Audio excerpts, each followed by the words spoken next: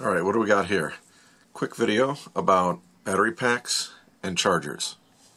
So over here I've got an old Xantrex Jazz power pack, Jazz 300C, and you know, it's got the usual fluorescent light on one end. You can plug in some jumper cables, and on the other end here you've got the regular 12-volt cigarette lighter output, and it's got a built-in 300-watt inverter in this thing with a fuse. Okay, it's also got a little power indicator on the front here. Lets you know it's charged up. And on the back, I've taken the cover off to show you what I put in here. I got a replacement battery off Amazon for this thing, and it's your standard 18 amp hour, and these are about, I think, $35, $40, something like that. They're just bolted in here in the back, and you know, goes up to your charger inputs on there. Now, when the battery runs down in this pack, there's a couple different ways to charge these kind of things. So most of the time these packs come with a little plug-in adapter that will go into a little port on here, and these take quite a long time to charge this thing up. Now, the safest way to charge this, another way, is to put a plug in to the cigarette lighter plug on here. So just like you can get power out of this via the cigarette plug, a charger will put power back in using the same plug. You just stick it in there, hook it up to your charger, and let it go. Now, if for some reason you do not have a little charger that has that kind of adapter, you have to use regular clips like this, regular battery clips, you know, on a normal battery charger. Take off the rear cover and hook up to your positive and negative directly. Just clamp right on there and charge it up that way, put the cover back on. You know, that's if you're missing everything else to go in here. Now, what we're going to wind up doing is, today, I'm going to make sure this thing's fully charged with my charger, and then I'm going to run this fluorescent light over the workbench. And this uses T8 bulbs in here, T8 fluorescents, and they're 32 watts each. So we're going to be running like 64 watts of lighting off the inverter on this, and I'm going to show you how long you can run a light fixture like this directly off this 18 amp hour jumper pack. Now, a couple words about the battery charger. Most of the time in stores around America, you're just going to find a really simple battery charger with just clips like this on the end of it. And you will find some that come with a cigarette lighter adapter, such as this, but they're kind of few and far between. Also, a lot of times if you get a small charger like this, they're only like 1 or 2 amp or something like that. They're called a battery maintainer, and that's all they can do. You know, they're limited to just maintaining, you know, different batteries and stuff like that, usually, you know, kind of on the small side, like lawnmowers, motorcycles, that kind of stuff. Now, this one here that I have is a expensive CTEK. This is $105 for this. Plus, you got to buy the cigarette lighter optional for $10. Now, these are designed in Sweden, made in China, and this is a really, really nice battery charger. These put out 6 amps, and they'll charge up to a 154 amp hour battery. So they'll do a large battery. This one is only 18 amp hours in here. So this will do, you know, quite a large setup. Also, this one has a couple extra modes on it too. They make a smaller version of this, but I wanted to use this for some specific reasons. It has a power supply mode, which most don't have. When you switch it into that power supply mode, it provides 6 amps of power.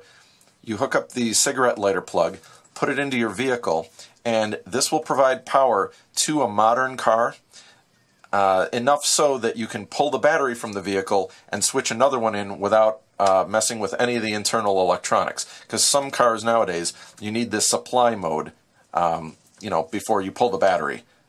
You know, because otherwise the computer will, you know, lose power and weird things happen. Most of the cars, though, you can just, you know, disconnect the battery temporarily and hook it back up without a problem.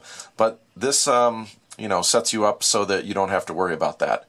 And you can do the battery replacements, you know, in the fancy cars. So that's another reason why I got this. Also, this one here will show you if the battery is bad, and it also shows you the 4 stages of charge, all with little LEDs. So, you know, it tells you, you know, heading up what's going on, and then it shows your bulk charge right here for as long as it takes to get the battery charged, and then it'll step down into the maintenance mode up here. So that's how you know it's charged when it finally goes into maintenance mode. So, it's pretty simple. It doesn't have a volt display or anything like that, but it will tell you what mode it's actually in and what's going on. Plus, this thing's also, it's a plastic casing, but it's pretty nice and it's waterproof too. So even all the connectors here have O-rings on them. So I'm going to use this to get this pack up to full power. Okay, so don't need these. And this comes with nice connection here. Nice quick release type setup. And the end of this has a nice locking adapter, so it'll fit, I would assume, some European plugs, or maybe some on motorcycles too. And clicks on. You've got a nice full size one here for your standard cigarette lighter, and that's real nice. So locks right on there. So I'm going to go in through the cigarette lighter plug. You plug the charger into your regular outlet. Come over here, got your green light. Press mode to normal. And here we go.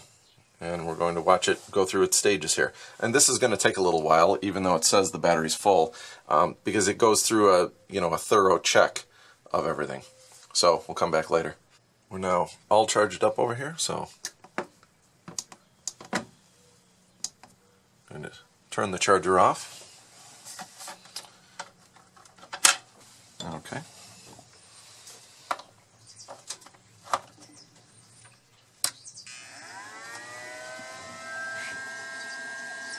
You can hear the cooling fan on in here now, and it's powering the light fixture. So now we're going to see how long will this thing run until we hear the low battery alarm on this pack. Okay, we now have a large, loud screeching alarm coming out at 2 hours and 14 minutes.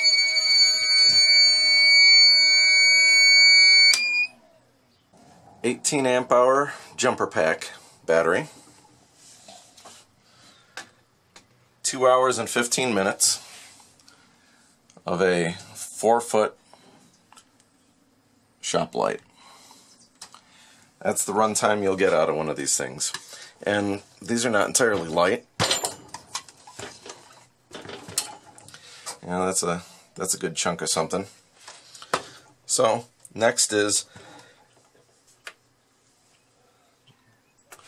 how long will it take to recharge with the CTEK?